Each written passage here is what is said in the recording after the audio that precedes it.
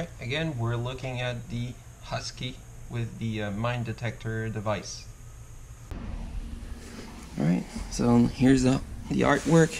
It's really nice. Really is appealing and sexy and all. It really makes me want to buy this model. And as you can see, the detection system here is huge. I mean, it takes up like at least a third of the model, so it's really impressive. Let's have a look inside. What's in here? What strikes me more and more with Panda is the quality and the crispness of the details. It's getting better every model, so it's really, really nice. It's getting to a Tamiya standard, which is really a compliment in my mind. So this is all mechanical. So the directions, the suspension system, the wheels, and this I believe is also a detection system for mines. If anybody has any idea, just leave it in the comment section so we can know. I think this is a detection system that goes on the side right here, but I'm not sure actually. Just let me know if you guys know, and I'm pretty sure you guys know. Alright, let's move on. So we got the hole, V-shaped hole to deflect the mine force. Here is the upper hole, very nicely done, one piece, love it. Yeah, again, the crispness is really nice. The ejection here is, it's just moved to the sides now. There's nothing left on the pieces themselves. So it's a real change to the MATV. The first one, that was kind of, you had to trim a lot to get to the pieces. Now it's all clear. It's very nicely done. So I'm loving this. I'm loving this. Instructions, yeah, nothing to report here. Very clear. Doesn't seem like there are many assembly points. Only 13, I see. I mean, it seems like it's not going to take a long time to build, so that's great too. Is that something for the future? Because I'm loving everything. I think this one we're going to look at in the next episode. And by the way, does anybody know if the 1240A1 is the one from the Special Forces? Is that the one with the wider windshield?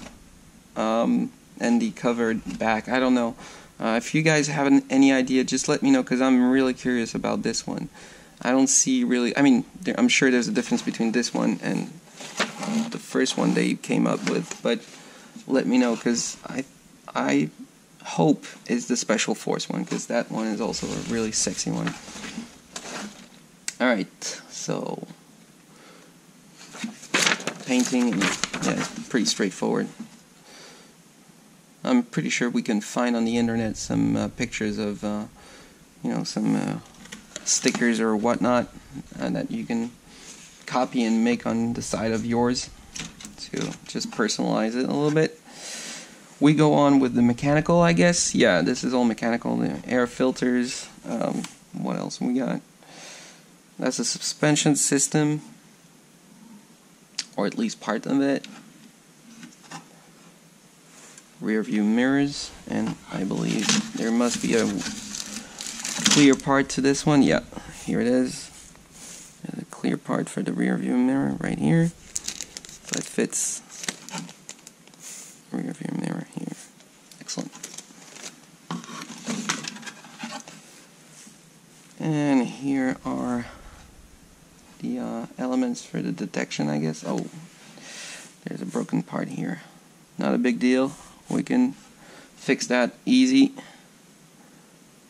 So that's the mine detection system, which you can see is actually really big. It's very impressive. That's probably the size of a guy right here. So it's gonna look good.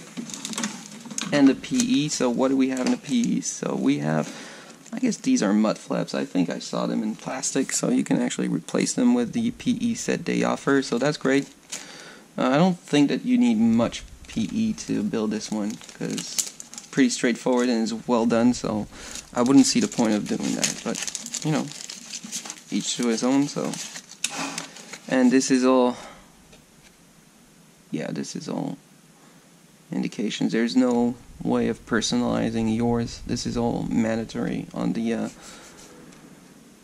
hull and the vehicle. So yeah, I have to find another way.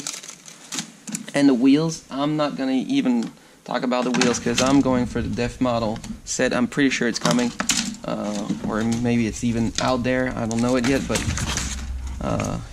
yeah. And I'm straight out, I'm not paid by DEF models to say that. I pay every set I buy from them, but I do buy it because it's a lot better than anything on the market and in the plastic market. Alright, that wraps it up for you got a package. This was the Husky from Panda models. Beautiful model because of the model itself, but also of the subject, the Husky. It's very interesting.